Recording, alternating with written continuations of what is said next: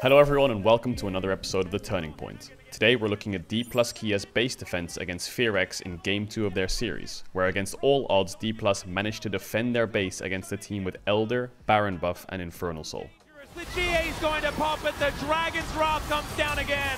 And Closer down to the GA now, Kingen, he goes golden aiming, he's up once more. It's good! It's mega good! Take me in the bot lane! Take me in the bot lane! Take me in the bot lane! That was an insane hold! They were against Elder, Baron, Infernal Soul! And they won! They won! And we'll have another game in the series.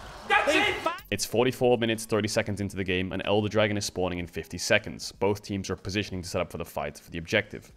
As DK clear mid and move towards the river, they realize Fearx is split, as they had previously seen Closer bot and Raptor on a ward.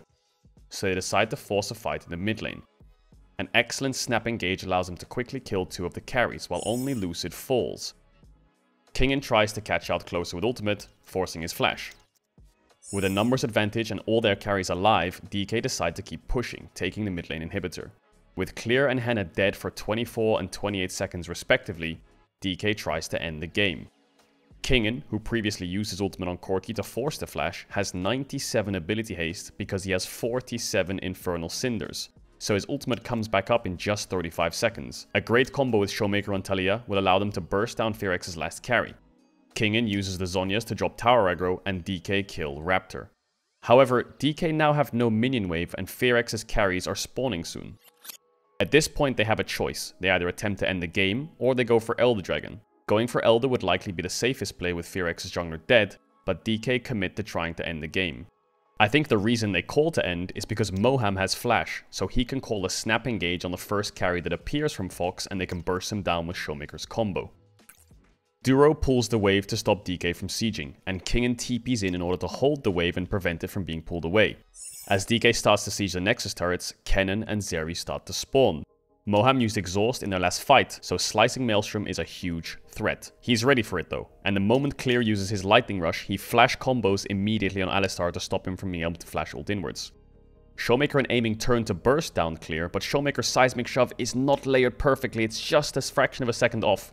This allows Clear to be out of CC for a brief moment in which he's able to flash forwards and use his ultimate. Henna joins in with his own ult and they wipe 3 of DK's players. Kingen is now on the run and Clear TPs to cut him off, but once again the low cooldown on Gragas ult isn't respected as Kingen combos down Clear, who is finished off by Lucid. Kingen dies and it's a 2v1 on the map. Henna and Duro push down mid lane and they take the inhibitor, but they don't commit to ending because Showmaker and Aiming will be spawning soon. With Closer and Raptor back up, they can instead take a free Elder Dragon, followed by a Baron, as DK don't want to fight a team with Elder.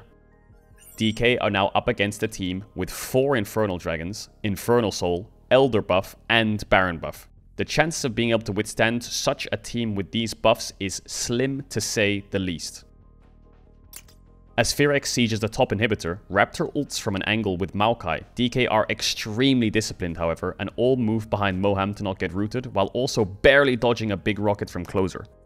Moham instantly ults to break the root, he needs to be free of any CC to stop any potential move from Fearx. Usually, this exact situation would be a perfect scenario for a Rel or Kennen combo. The issue is that nobody on Fearx has flash, so they can't get past Moham, who is acting as a bodyguard and holding his combo. Henna is too far away to hit anyone on DK as Kingen knocked him away earlier as well, so Fearx just can't find the engage. They take the second inhibitor and look to siege the base with the minion wave coming in from the mid lane. As they step up, Aiming hits an Ezreal WQ and Showmaker hits a threaded volley onto Closer, taking him down to around 40% health and forcing him to dash away. With 2 towers being sieged, they will soon be taken down. DK cannot afford to stall anymore and need to face Fearx even though they still have Elder buff. And they do this with fantastic coordination. Just as Henna uses Lightning Crash, Lucid ults, and then flashes to shorten the distance to instantly CC Henna on the Zeri. Showmaker flashes into range to layer the CC with Lucid, and they go for the all-in. Duro tries to stop Showmaker, but is just slightly too late and Talia's combo still goes through. From a distance, Aiming ults on Ezreal. DK eliminates a full HP Zeri before she could do any real damage. On the other side of the fight, Clear tries to join the fight and ult DK's carries, but watch what Kingen does here. A crucial body slam forces Clear to dodge upwards to avoid being stunned.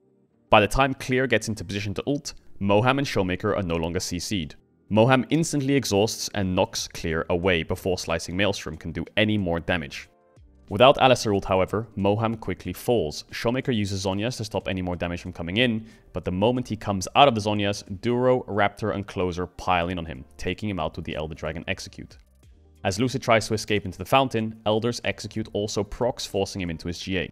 In the meantime, keeping his distance from the side of the fight, Aiming shifts in aggressively to finish off Clear with Kingan's help. Now it's a 3v3, and Fearx's players group to take down Lucid the moment he comes out of his GA. With Elder buff, it means they only have to do 30% of Vi's health to kill her. Lucid dies, and Fearx immediately turns to kill the remaining two members, with Raptor using Twisted Advance onto Kingan, and Closer landing a big rocket on the two members. Raptor knocks back both enemies, and Duro is planning to crash down to CC them further. But a crucial E-Flash combo with an empowered auto from Kingan not only stops Rel's CC from hitting him and Aiming, but also forces Closer's Corki into GA. Kingan drops a barrel on the ground and uses Zhonya's to prevent damage from the other two members from executing him. He detonates it right as Closer comes out of stasis. Aiming follows with a W, Q, E auto combo to kill both Closer and Duro, and with Crypt Bloom healing coming through combined with Elder buff fading, there's no way Raptor can kill Kingan. Aiming grabs a triple kill and Kingan TPs to bot lane where he solo ends the game. DK prevented the 2-0 from Fearx and ended up turning the series around, ending it with a 2-1 win. And Kingan has TP, look at the ball wave! They can end! Oh my god, he's going to do it! This is absolute cinema! This is ludicrous! And we'll have another game in the series.